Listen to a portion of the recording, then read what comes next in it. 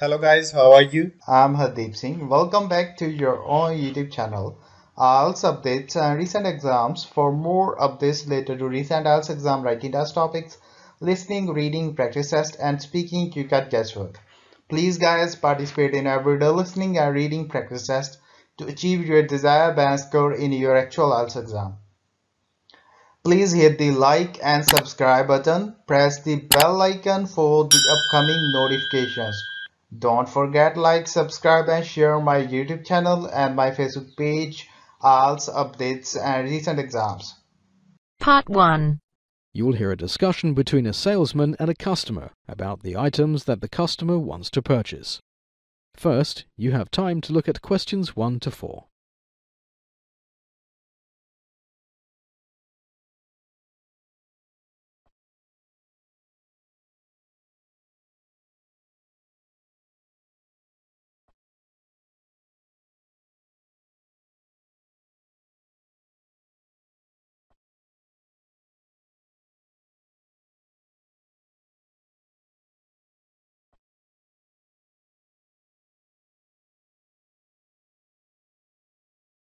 Listen carefully and answer questions 1 to 4. Good morning, sir. Good morning. How can I help you? I'm looking for some formal shirts. Please come with me. Formal shirts are displayed at counter number 2. Yes, of course. May I ask what is the occasion, sir? Oh, I have to go for a job interview. That means you need to wear a light-coloured shirt. Checks will look too casual. Yes, show me something in a solid colour. Would you prefer regular fit or slim fit? Well, I usually prefer slim fit, but of late I have put on some weight, so let's go for a regular fit this time. Certainly, sir, though you don't look overweight to me at all. Do you like this shirt? It's not bad, but wait, what is this fabric? It's synthetic, mixed with cotton. Oh, please show me only those shirts that are 100% cotton. I am allergic to synthetic clothing. Before listening to the rest of the conversation, you have some time to look at questions 5 to 10.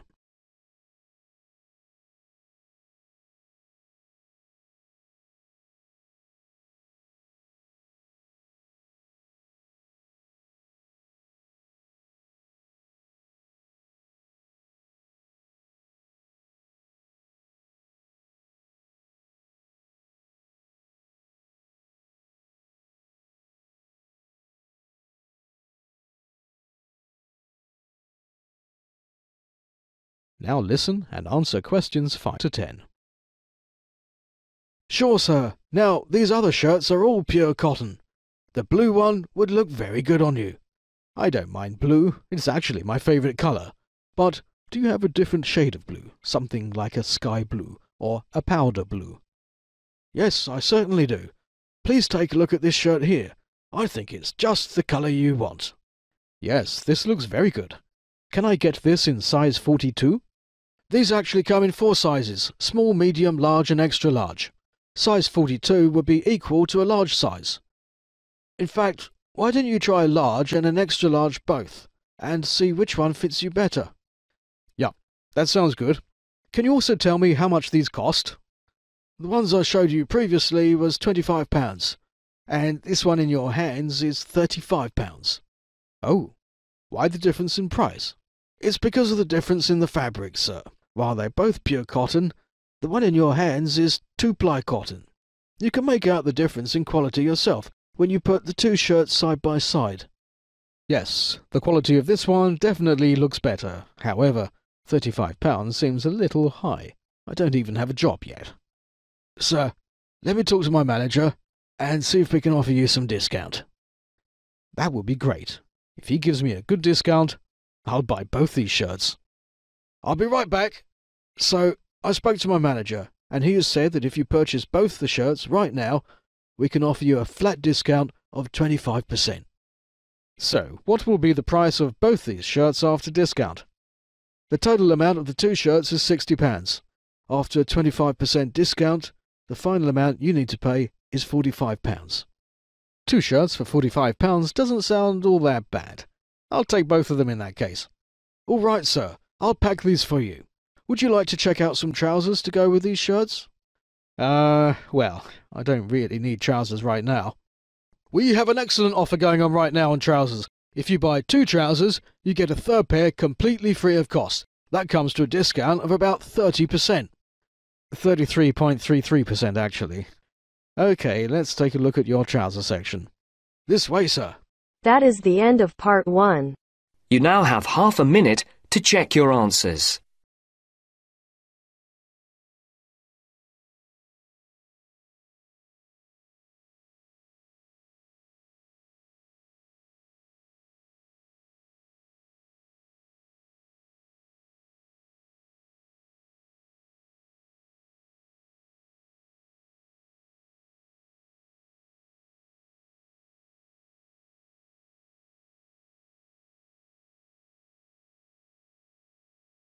Now turns to part 2.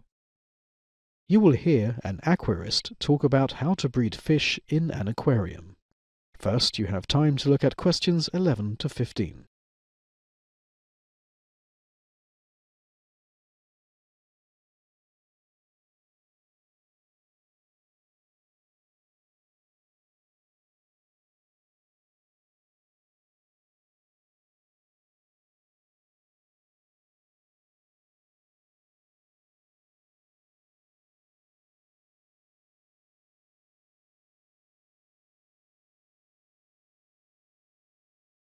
Now listen and answer questions 11 to 15.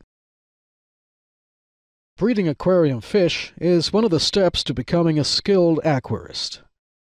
Once fish are kept healthy enough to spawn, the novice knows that he can attempt to keep more challenging fish. In order to breed a species, the aquarist usually needs to be able to distinguish between the sexes, and to be able to recreate natural conditions to stimulate spawning. Always make sure to record your successes and failings in a notebook. Determining the sex of a fish is an important step in knowing whether one has a pair. Most fish can be classified as sexually dimorphic or sexually isomorphic. In sexually dimorphic species, the sexes can be easily distinguished by primary and secondary differences. Males are frequently more colorful, larger, and have more elaborate finnage. The more brilliant examples of sexual dimorphism can be found in Lake Malawi cichlids, killifish, and live bearers. In sexually isomorphic species, there are minute, if any, apparent sexual differences. Often the only way to distinguish between the sexes is the shape of the genital papilla, which is only visible around spawning times. In some isomorphic species, the males are slightly larger and the females are slightly rounder in the belly. Some sexually isomorphic species have no known external sexual differences. Once males and females have been distinguished, a suitable pair or spawning group should be chosen. There are several important traits to seek in choosing the parent fish. First, choose fish that display good markings and color. This should produce attractive young. Second, use only mature, healthy fish for spawning, because unhealthy fish, if they spawn, may produce unhealthy or deformed young. Third, be sure that the pair is compatible. Many species cannot be put together in a breeding tank and expected to get along and produce young. In fact, with many cichlids, pairs form only after a group has been raised together for months, if not years. In certain species, one partner will bully the other to death if there is not enough compatibility. Fourth, avoid crossing different strains or color forms because the young are often unattractive. Fifth and last, make sure that the pair are both of the same species because hybrids are sterile. With some cichlids and killifish, females of different species look similar. Before listening to the rest of the conversation, you have some time to look at questions 16 to 20.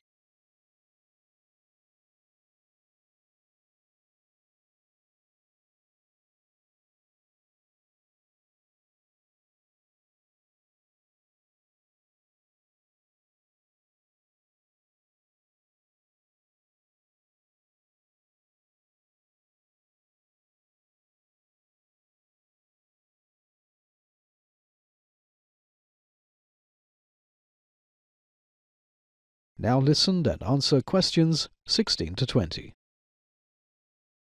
The majority of aquarium fish are egg layers with external fertilization. Egg layers can be divided into 5 groups: egg scatterers, egg depositors, egg barriers, mouth brooders, and nest builders. Egg scatterers simply scatter their adhesive or non-adhesive eggs to fall to the substrate, into plants, and float to the surface. These species do not look after their brood and even eat their own eggs. These, often schooling fish, may spawn in groups or in pairs. Often there is a large number of the small eggs laid. They fry hatch quickly. Egg depositors deposit their eggs on a substrate. Egg depositors usually lay less eggs than egg scatterers, although the eggs are larger. Egg depositors fall into 2 groups, those that care for their eggs and those that do not. Among egg depositors that care for their eggs are kitchlids and some catfish. Egg depositors that care for their young can be divided into 2 groups: cavity spawners and open spawners. Cavity spawners lay their eggs in a cave, while open spawners lay their eggs on an open surface. These fish form pairs and have advanced brood care, where the eggs are defended and cleaned. The eggs take a few days to hatch, and the fry are often guarded by their parents. Various catfish, cyprins, and killifish make up the majority of egg depositors that do not care for their young. These species lays their eggs against a surface where the eggs are abandoned. These species do not usually eat their eggs. Egg barriers usually inhabit waters that dry up at some time of the year. The majority of egg barriers are annual killifish, which lay their eggs in mud. The parents mature very quickly and lay their eggs before dying when the water dries up. The eggs remain in a dormant stage until rains stimulate hatching. Mouth brooders are species that carry their eggs or larvae in their mouth. Mouth brooders can be broken up into ovophiles and larvaphiles. Ovophile or egg-loving mouth brooders lay their eggs in a pit, which are sucked up into the mouth of the female. The small number of large eggs hatch in the mouth's mouth, and the fry remain there for a period of time. Larvophile, or larvae-loving mouth brooders, lay their eggs on a substrate and guard them until the eggs hatch. After hatching, the female picks up the fry and keeps them in her mouth. When the fry can fend for themselves, they are released. Nest builders build some sort of nest for their eggs. The nest is usually in the form of bubble nest, formed with plant debris and saliva-coated bowls, or an excavated pit in the substrate. Nest builders practice brood care. That is, they look after their young. That is the end of part 2. You now have half a minute to check your answers.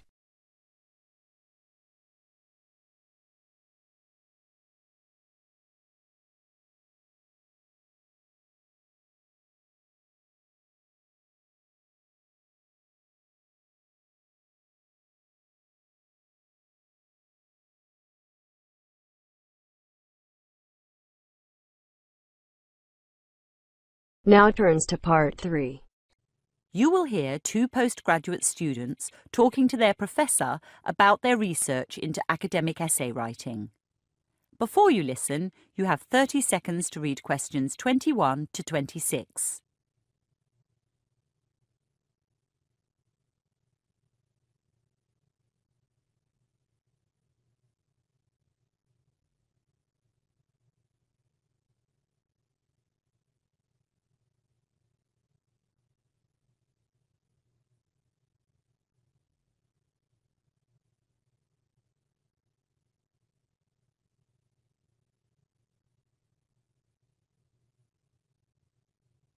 Come in, Sylvia.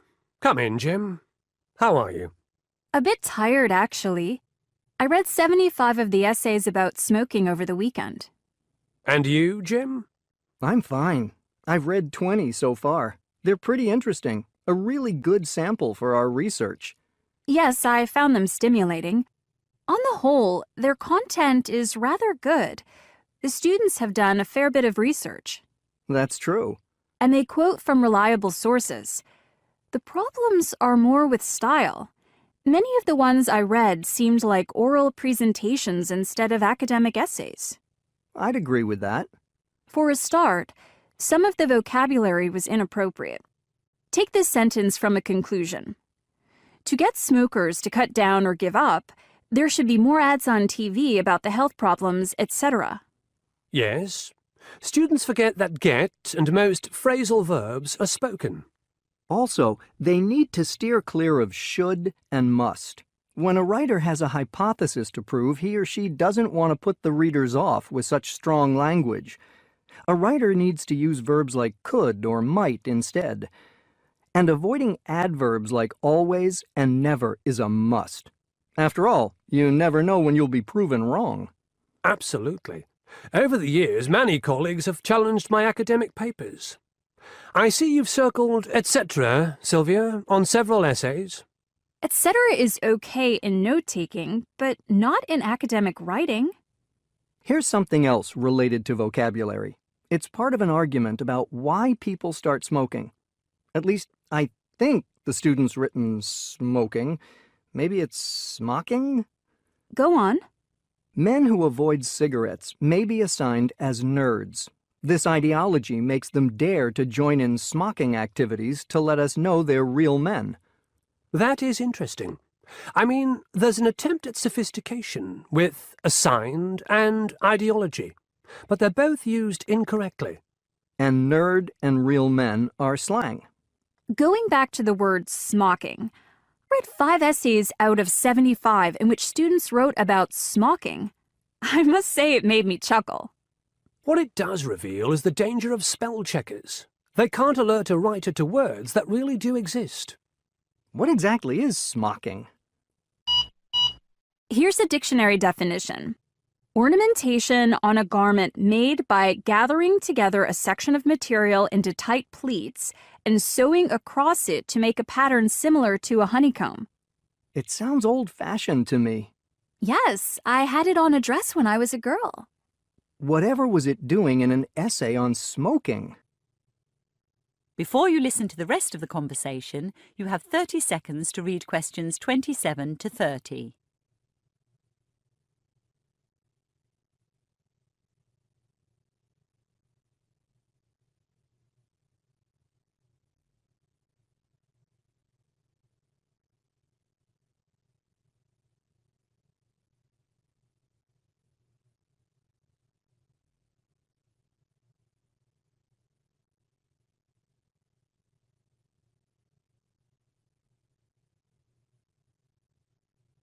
So, let's discuss what good academic writers do. How do they avoid the embarrassment of writing about smocking? Simple. They check their work. They write second and third drafts. In redrafting, they also reduce redundancy. Redundancy is a major issue. Listen to this. Secondhand smoke not only affects smokers, but also people around them, even loved ones, like wives and children, and it can lead to illness. What would you have written? Secondhand smoke can lead to illness. 6 words instead of 24. Good writers also avoid personal pronouns like I or me. After all, they're trying to construct universal arguments, not just give their opinions. And they put in or take out any capitals, commas, hyphens, or apostrophes where needed. Some of the essays I read certainly needed more paragraphs. They were hard for me to follow. Indeed. An essay is not just about showing what the writer knows. It's about giving the reader an enjoyable experience. So, when do you two think you'll be ready to start the theoretical part of your research? I'm not sure. I'll see you next week about that. I've already started, but I've got so much to read. It seems to me, Sylvia, you've collected more than enough essays to analyse, and now you're in danger of reading too many academic articles. I'd limit the time for your theoretical research to 1 month. Okay? Thanks. That's sound advice. That is the end of part 3. You now have half a minute to check your answers.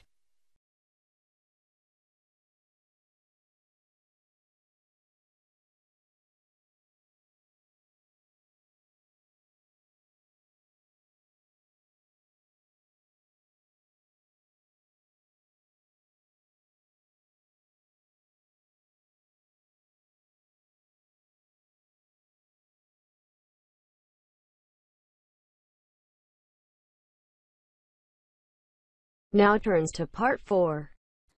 You will hear a lecture on road congestion as an example of market failure.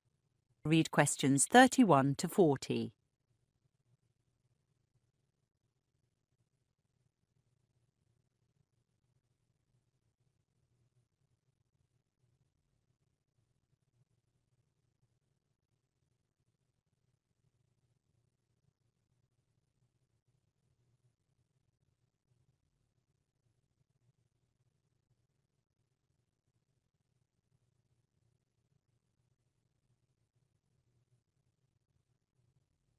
Sorry I'm late.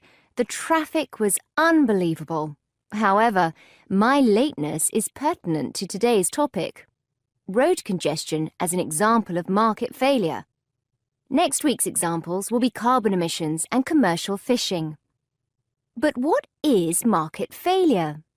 Broadly speaking, it's when the free market fails to develop or apportion resources efficiently.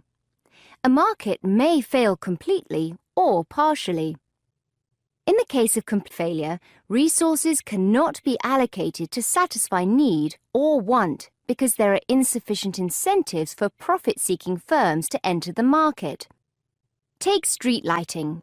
Without state intervention, there probably wouldn't be any, as it's unlikely private individuals would pay for it themselves. With no revenue generated and no profit earned, no firm would enter the street lighting market either. That's why taxes are set aside for public goods. There are many ways in which partial market failure occurs, but I'd like to focus on oversupply, which is when markets produce too many goods or services. It commonly occurs with demerit goods, like alcohol or tobacco, and with negative externalities. What are negative externalities?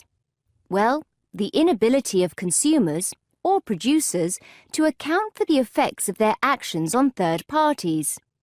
Road congestion is a classic case. Oh, let me tell you something I read last night. The speed of traffic in central London has remained fairly constant over the past 100 years. Really? How can that be? Wasn't most traffic horse-drawn in 1916? Indeed, it was. But the fact remains, in central London, giant four-wheel drives and sleek sport cars travel about as fast as wagons pulled by horses. Back to business. There are four main ways of dealing with congestion. 1. A city increases the amount of road space. 2. It improves public transport. 3. It reduces the demand for travel. Or 4. It increases the cost of private travel. In the case of London, the first measure is counterproductive. There are enormous costs associated with construction and a long delay between planning and availability. Once built, more roads only encourage more driving, and very soon congestion rears its ugly head again. On the surface, improving public transport seems a great idea, but even when it's reliable, cheap and convenient, it's viewed as an inferior good. As incomes rise, most of us leave inferior goods behind. I mean, we used to drink beer. Now we drink boutique beer. We used to holiday locally at the seaside. Now we fly to Thailand. What about reducing the demand for travel? Unfortunately, no one seems to know how to do this. The fourth option, raising the cost of private travel, has also had limited success. In London, we've experienced higher vehicle and fuel taxes, more expensive parking, and licence fees, no parking routes, and a raised driving age. But we've kept on driving. Other big cities have taken a different approach. Some Chinese cities limit drivers to 4 days a week, based on the final number of their licence plate. But the rich just buy 2 cars. Sydney and Singapore have tolls on bridges and tunnels, yet people pay up or drive longer routes to avoid tolls, creating traffic jams elsewhere. In 2003, London opted for a congestion charge in the central city. Back then, the charge was £5 a day. It's now £11.50. From its inception, there was a discernible decrease in traffic. Estimates in 2004 by Transport for London, or TfL, were that traffic flow was reduced by almost 20%, or 50,000 cars per day. Journeys were 15% faster. The number of bus journeys rose by 15%, and cycle usage by 30%. TfL stated that road traffic reduced a further 10% between 2011 and 14. However, a recent report has concluded that by 2031, congestion will have worsened by a staggering 60%, even if strict measures are adopted immediately. It seems as though the cycle is similar to building more roads. A sharp initial improvement, a slower improvement over time, followed by stasis and decline. So, to conclude, part of the reason for road congestion is an unquantifiable negative externality, exemplary of partial market failure. The free market is incapable of allocating resources efficiently. No matter what authorities do, people continue to drive. On some level, we all know congestion leads to more noise, pollution, accidents, and slower travel times. But cars are cheap, and their outlay is fixed. Principally, we drive because we don't consider our actions in relation to anyone else's. And even if we did, I'm not sure most people would care. That is the end of part 4. You now have half a minute to check your answers. So guys, don't forget like, subscribe and share my YouTube channel and my Facebook page, IELTS updates and recent exams. For more updates related to recent IELTS exam writing test topics, listening, reading, practice test and speaking, you got guesswork. Please guys, participate in everyday new IELTS listening and reading practice tests to achieve your desired band score in your actual IELTS exam. For more IELTS material, visit my official website www.ieltsupdatesandrecentexams.com. The link is given below in the description. If you need PDF files of latest IELTS material, then please join my Telegram channel. So guys, please write your score below the comment section. Again, thanks for listening. God bless you all guys. Stay tuned, stay safe.